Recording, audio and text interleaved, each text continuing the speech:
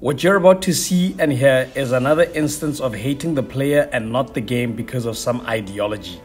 Listen up. Right, so if you've been following the World Cup, you've arguably seen these two lovely South Africans flying the South African flag high. But did you know that these two individuals are paid for by the Department of Sports, Arts and Culture? Did you know that they are considered super fans? Renaldo Gouws has got your attention with this introduction and hook. You start asking yourself, where is he going with this one? You will find out soon enough, and not just in this video.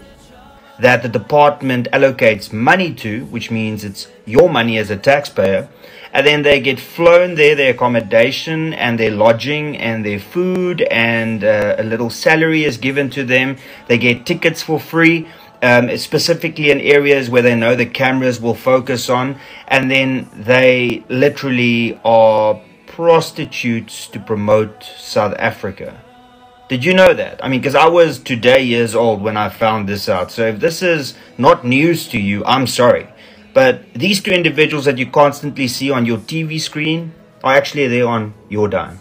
At this point, you either agree with this observation or you disagree, but there's not much to go with here up until you realize, but of course, this is the real problem.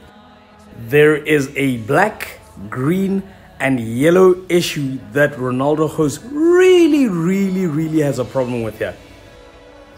The real purpose of Gouws' video was to point out that Mama Joy Chauke was actually affiliated with the ANC, more than the fact that the Department of Sports, Arts and Culture sees Mama Joy as an investment that sells South Africa to the world. Mama Joy, having the time of her life in France watching the Springboks try to defend the Rugby World Cup title, responded in the only way she knows how in the face of adversity. Really? Where are you, Mama Joy?